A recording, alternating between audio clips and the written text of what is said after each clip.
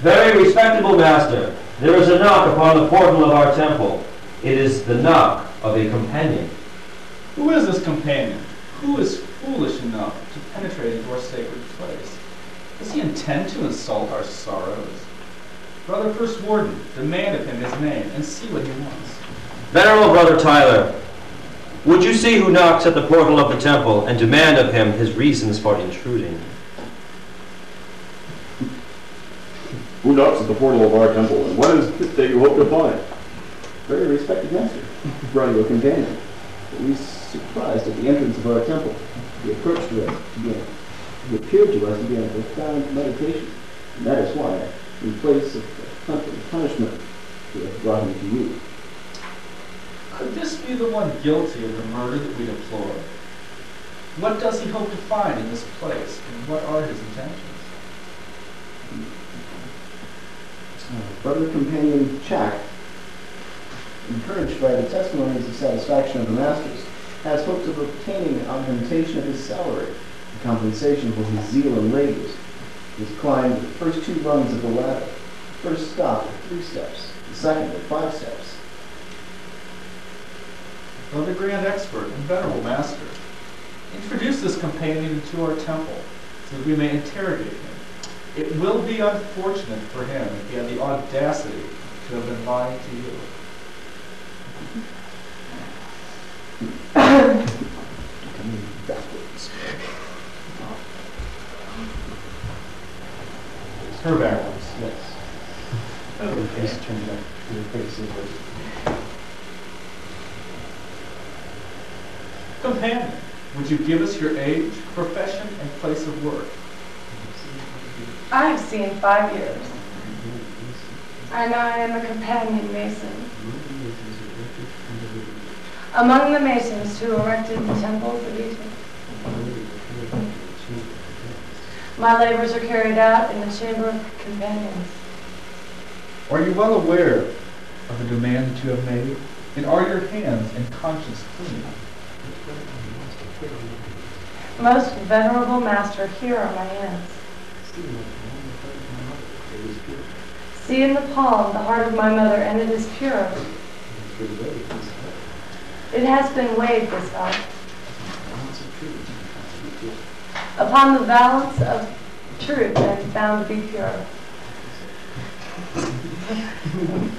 Because the water lives, I am never soiled. The flame intelligent, I am never out of breath. The energies, never have I abolished them. The light, never have I violated it. The divine luminescence, never have I masked it. And the beautiful, never have I offended it.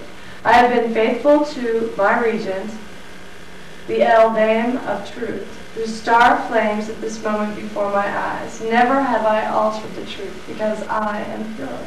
The hardness of the heart, this is a position that is unknown to me. Fresh water I have given to the thirsty, wheat to the hungry, and clothes to those who are naked. Therefore, in this temple of truth, before this tribunal of truth, sustained by my matron, the Dame of Versailles, whose star flames before my eyes, may the heart of my mother become weak. I am pure. Very respected man. My brother, a great trial strikes the Egyptian masonry, and it is masons that we suspect to be the authors of this horrible crime. We have been betrayed by those that we have showered with kindness. This is why we hold all companions in our suspicions in this regard. Most venerable master, I have presented to you the heart of my mother in my palm. My guarantor is the god of the path, chief of the western mountains, conductor of the morals beyond life, and my matron is the Dame of Versailles, regent of Thebes. I invoke the spirit of my creator, through whom I am born, the stable son of stability, the concealed of the concealed, in order that the word may become flesh, by virtue of the just voice, the coming forth of the hawk. I come as the phoenix. Venerable Brother Grand Expert, would you examine the hands of the candidate? and bring me her apron, in order that I may assure myself that she is pure and without spot.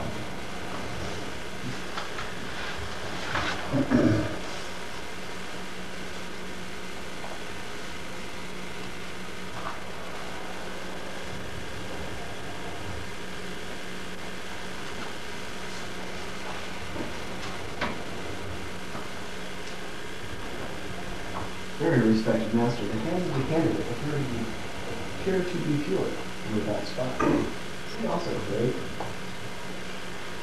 Your apron carries